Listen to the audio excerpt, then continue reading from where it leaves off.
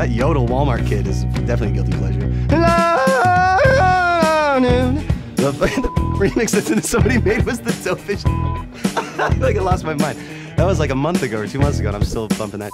I don't know if I feel guilty about that though. I'm laughing, but I don't really feel guilty.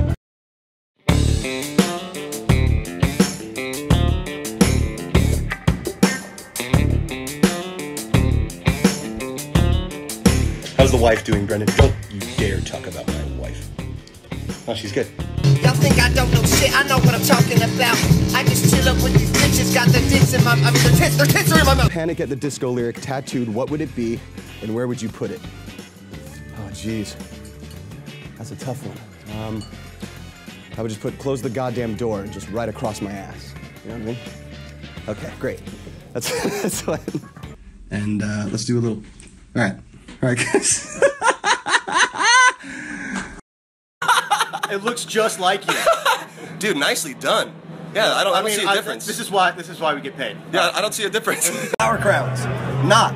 Unless you're in the movie The Princess Bride, then flower crowns are cool. If you're in medieval times, I get it, you know. But you're not. Oh, give me the butt. You trust me? Okay. he's so nice. Oh, we got him. Got the spot. That will be his day butt on your Instagram. Oh, we found it, homie. Et devant nos filles, un plus. That's really good. And I have a... Calme-toi s'il te plaît. Je suis calme! And now you want to do it at the door, right? Yeah, well, I think when I'm saying like, how dare you? And in front of our young daughters. Yeah. And as I'm storming out, he's like, you need to calm down. Yeah. And then before I storm out, like, je suis calme! Cool. So let me show you. Hey everybody, it's Brendon Urie from Panic at the Disco. Pretty odd, it's 10 years old. That's a huge thing, man. When we were writing that record, we wanted to do something entirely different, so we copied the Beatles. Am I bisexual? I don't care. You know, I really don't care. I don't know what you would define that as, but I say I'm straight because I'm married to my wife, and I'm so in love with her, and there's no question about that, you know. But yeah, I mean, if worst came to worst and something terrible happened and I was single, it doesn't matter to me. It doesn't matter if you're a guy, girl, trans. I don't care. If you're a good person and I connect with you, that's what matters to me. If I find you attractive, sure. Does not matter. The story behind I Write Sins, Not Tragedies. When the four of us were writing the first album, our friend Ryan, who was writing the majority of the lyrics, had just gone through this amazing breakup. For a musician, that's just gold, you know? Like that's, oh man, we've got an album coming up, you know what I mean? This is gonna be great. So he got dumped, she was in, you know, a lot of infidelity happening. He wanted to put it in more mature terms, like they were getting married. So that's really where it came from. And the line, haven't you ever heard of closing the goddamn door, came from Ryan's dad when he walked in on Ryan having sex with his girlfriend. Dropped the mic, made a joke about kicking 100 dogs on a farm. If I had one more dog to kick. Oh my God. So terrible. I laugh immediately because it's so terrible. It's there's no fucking way. If I saw somebody mistreating a dog, I would absolutely just beat the living shit out of them. Are you kidding me?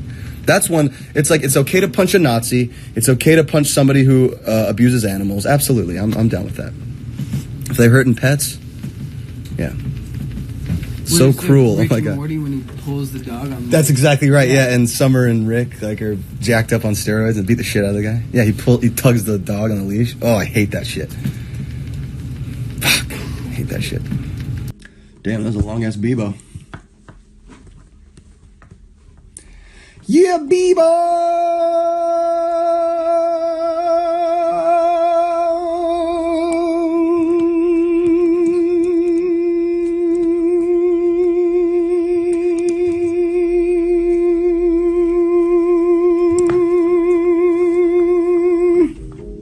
Do you ever take off that jacket or no? Jacket off? No. Jacket off. Jacket off. Babe, come here, my forehead's gone! What's up? No, you're good. Should I do that pose? Look, everybody hold on, thinks it's let me. me move this out the boom. Hold on, Should it be like more feminine? Yeah. I did. I woke up and I cried. I did. First thing that I saw, I rolled over, I woke up, I rolled over because I was sleeping on my phone. So I opened it up to Twitter and I saw all the marriage equality posts, and that made me happy. I choked up. Getting fucking choked up this morning. Even talking about it now, I'm starting to get a little choked up, so yeah. It's pretty amazing. It's a good day. Really, really good day. I like it. It makes me even happier now. I got samples to work with. I got some new stuff that I can throw into the mix. It's gonna be great. Oh. The son from Rick and Morty. That's my. Why do you always periscope when I'm about to sleep? Because I think it's hilarious. I think it's so funny. You're getting in your jams, brushing your little teeths, and I go, boom, and I fuck up your world. And I say, nope, no sleep for you. What up? You like my hair? Thank you. Thank you very much.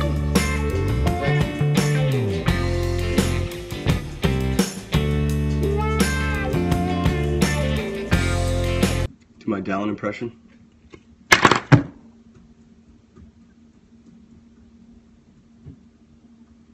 Is that pretty good? Just gotta be real sad. Oh my God! Hello, angels! Oh my goodness!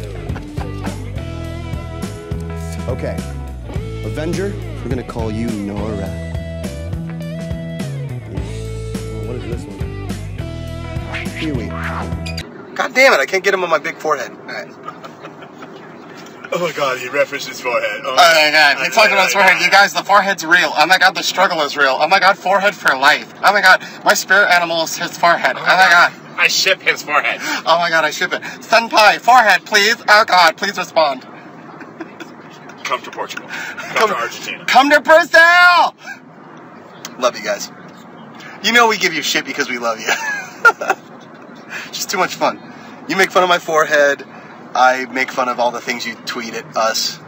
It's all good. It's a love-hate, right? Love you guys. Hate you, bro. You make fun love of you my guys. forehead. I make the soundtrack to your life. To you hating my forehead. That's what we do. Happy album day.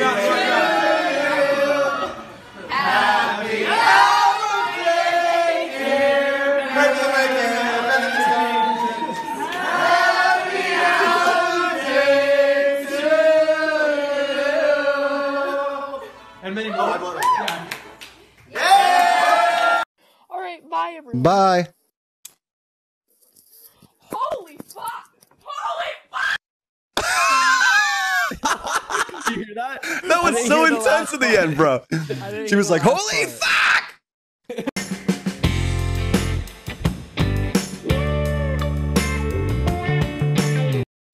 Appreciate you, always. And I hope you're good. We'll see you soon. I love you. Bye. Fred, can I get you right here? Big on that. So well. You know I wouldn't do the dessert. You legend. That's why you got that. What do you wish for? You don't know, but I wish. I love you, you ignorant slut. All right, first off, I'm not that ignorant. Second off, I am a slut, but thank you. Life of the party. You are so cute. Oh, thanks, buddy. Thanks, buddy. I'm gonna hold you under your butt. Oh my god. Oh, thank you. He loves to give kisses. I love getting the kisses. Oh, you're so sweet. Thanks, dude. That's what makes you beautiful. Oh, oh. Yo, you're beautiful. Beautiful. Hey, what's up, guys? It's Brendon Urie from Panic at the Disco. Hey, make sure to listen to my channel on iHeartRadio. Oh, wait, I'm sorry. Listen to it on iHeartRadio.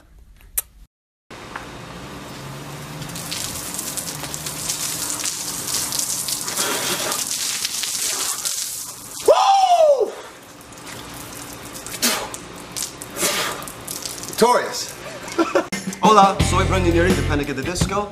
Gracias por el concierto de Barcelona. Nos vemos en el próximo Vodafone You Music Show. These are my eyes. They used to be bigger when I was a child. I just had to grow into them. My teachers all used to call me Gingerbread Boy. Natalia with 1,000, thank you. Because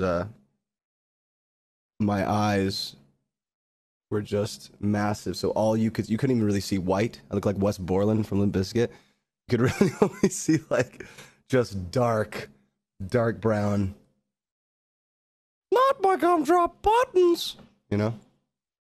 Oh no! My dad is gay for you. I'm gay for your dad. Appreciate you. Weenies, totally hot.